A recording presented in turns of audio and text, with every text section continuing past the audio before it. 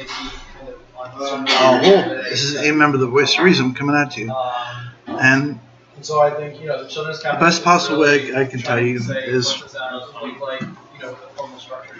people always ask me, how does your people plan on regaining what they once had back? There are lots of ways we can. There's violence, war. That hasn't worked for us. Personally, if I could avoid the stain of violence, I would take it. I'll take any other resort to picking up a weapon and going to war.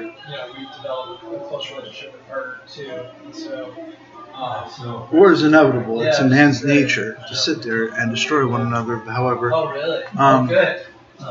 it's in the Creator's way for us not to do that. He'd rather us not, but He's not going to interfere with free will. But war does teach us this stuff. However, the violent approach is hardly ever going to work. It only works as a last resort. You want to know the real way that the Native people regain and win back what we once had? We gain it back one non-Native at a time. Because out there in the world,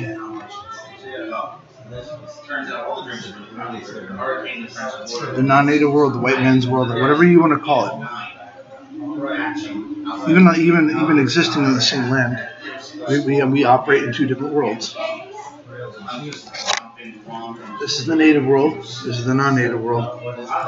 The non-native world is falling apart at the seams. It's falling apart at the seams every single day.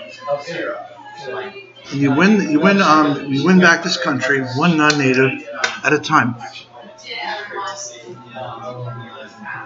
If the white man's world has failed the non-native or a half-blood, then in the Native American world, you treat them a lot better. You treat them like kings and queens. You show them that you're better than that. You don't fail them. Giving someone food in their belly,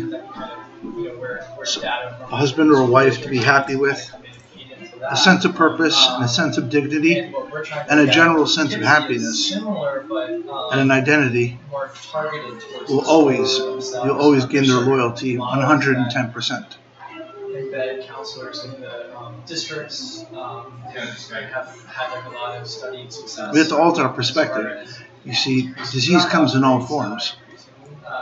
Hundreds of years of being mistreated has made us spiritually diseased. To cure that spiritual disease, we need to recognize within ourselves the fallacies of what our culture has become.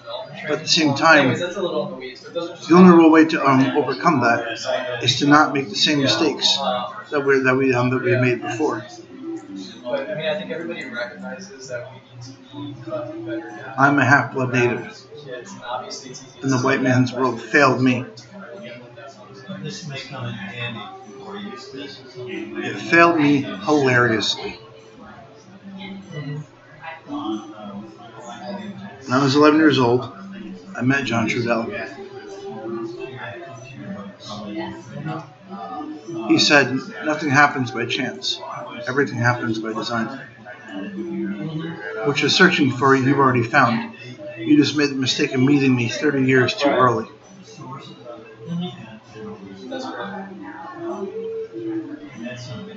I could tell each and every one of you now, there are two ways you can go about this.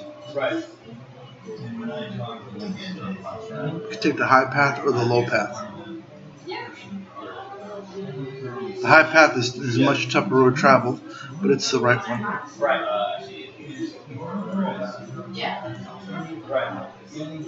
You embrace enough non-natives into our culture, into our world, and show them that we are better than that. That we don't believe in failing people, we don't believe in breaking hearts, that we don't endorse selfishness, that we don't endorse malice behavior, that we don't endorse throwing people away like human garbage and then not having a conscience about it. It's not our way. It never has been our way. It never will be our way. To be Native American is about family, about the earth, our mother, the earth, about the Creator, God the Creator. access to the schools. It's always been about family. Because Whether it be about blood or non-blood.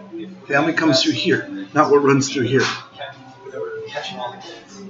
And I think the nice thing is, The non-native has a love for our culture, and let them walk the red road. Give them that chance.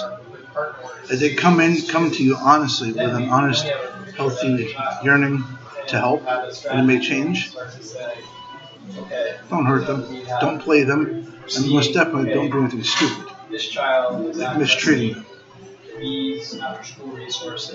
Spiritually, we are sick, and we need to cure ourselves. This is how we cure the sickness. We do things that make the Great Spirit happy.